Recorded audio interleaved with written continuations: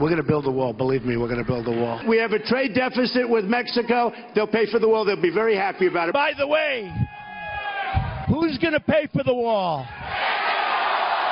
Who's going to pay for the wall? All right, I know you've heard that before, but we thought we'd lay it on thick for you. Yes, President Trump says Mexico will pay for the wall. I got it, okay? By the way, bids for building that border wall are due today. Our next guest is a private contractor who has indeed submitted bids, plans for building the border wall. His name is James Flanagan with JK Construction, Flanagan Construction, and he's with us right now. James, welcome to the program. Good to see you. Oh, good morning. Thank you for having me. Now, you're based in California, that's correct? That's correct. San Francisco, and I also do work in the Sacramento area. Well, you must know that there is a proposal in the state of California that anyone like you who bids on the wall cannot bid on any contract in the state of California. You must be aware of that. Yes, sir, I'm aware of that, and it's very disturbing. Well, what are you going to do about it?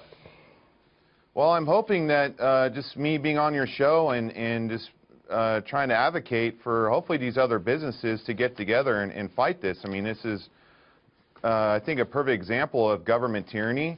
This is basically our tax dollars that we pay to the state, and our, even our employees are being used against us. And I think that's a perfect example of tyranny. How do you mean? Hold on a second. Your employees are being used against you. What does that mean?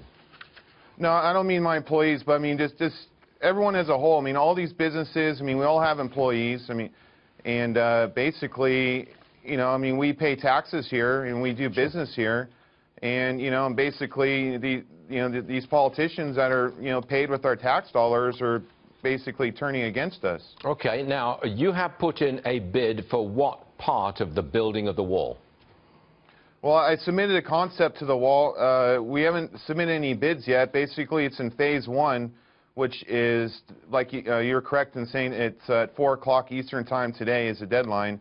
At this point, there'll be a down selection from there, and then they'll be looking for prices. But for right now, for a company my size, it's really a long shot. I mean, it's just something I wanted to try to be a part of, and I just gave it my best shot, and we'll see what happens. All right, James, tell me honestly now, are you part of this for political reasons, because you want to see the border wall built? You're very much with President Trump. Is this a political decision on your part?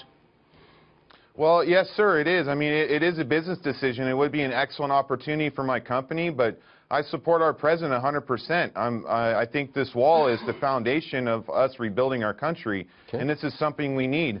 And it needs to be a powerful statement for us to basically stand up and start fighting for what we need to happen in this country to start fixing things. I'm going to show you some evidence that suggests that maybe some of the people in California are actually on your side. I've got a poll, and it comes from the University of California, Berkeley, of all places, and it says, listen to this, 53% of California Democrats want their party to work with President Trump. James Flanagan, I'm very surprised to see that. I didn't think that California Democrats had wanted to have anything to do with President Trump at all, but maybe there's some support for your side of the argument. What do you say?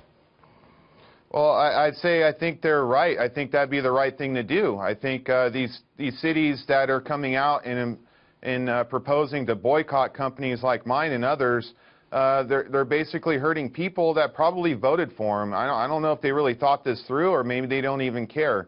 But I think, yeah, I mean, what our president's trying to do is do what's best for us. And we just come to a point in our history that if we don't do this now, I think we're going to be in a lot of trouble. Right. So I think we're out of time, and I think if anyone in their right mind and has common sense should support his agenda, and because he has everyone's best interest in mind. We all want to own businesses and live the American dream and earn a living and support our families and hire people and provide good jobs. And I mean, that's what I want to do, and I know that's what a lot of others want to do. Right. And we just want a fair playing field to do that. James Flanagan with JK Flanagan Construction. The best of luck to you, sir, and we appreciate you being on the show. Thank you.